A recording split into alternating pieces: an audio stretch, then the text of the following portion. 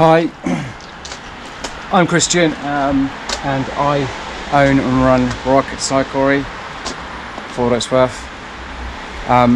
This is my first gravel bike ride. Should be an interesting day.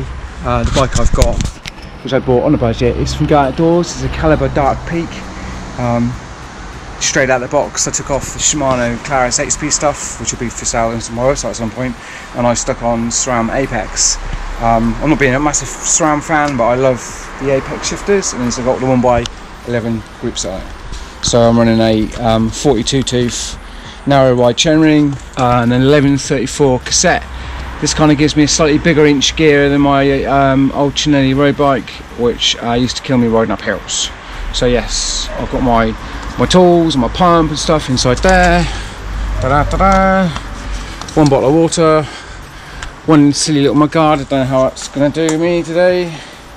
And I'm going to go and ride through Newbury, through Greenham Common, through the airbase, on the Kingsclear Road, up White Hill, onto Wayfarers Walk, past Andrew Lloyd Webber's backyard, down Ladle Hill, down through the back of Berkeley, over the old railway track, and then back down towards Greenham and back home again.